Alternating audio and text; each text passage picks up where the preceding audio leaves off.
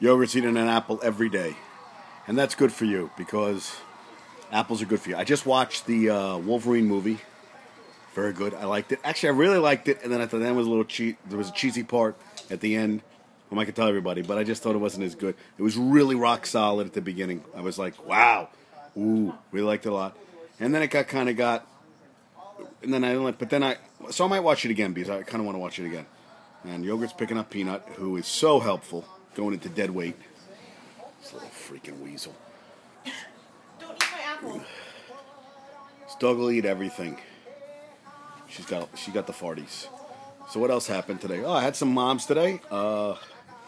What else? Oh, I woke up 1 o'clock in the morning because I had this audition tomorrow, and I was like, no, I had an audition. I have to send in a video audition, and I thought I would have to learn a lot of lines, but it ends up I don't have to learn as many. So I need Yogurt to help me do the thing. So I went over it today. I'll go over it again tomorrow. It should be in my head tomorrow, I think. If not, it'll eventually be in my head. So we're watching. We're gonna watch The Middle and Modern Family, I think. And look how young he looks. Adam Sandler, the light dinosaur. So what else is going on? What words of wisdom can I give everybody today?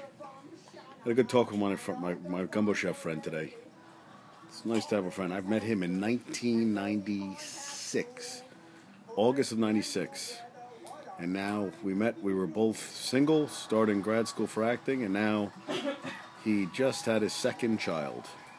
How crazy is that? 17 years. Crazy. Still acting though. Still acting. That's all that matters. He's in the game, as Mr. Hammett would say. As long as we're in the game, that's all that matters.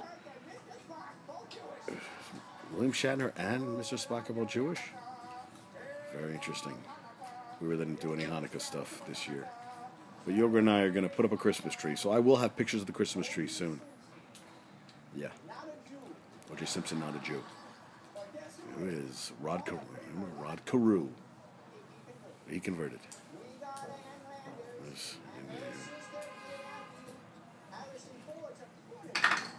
Not too shabby.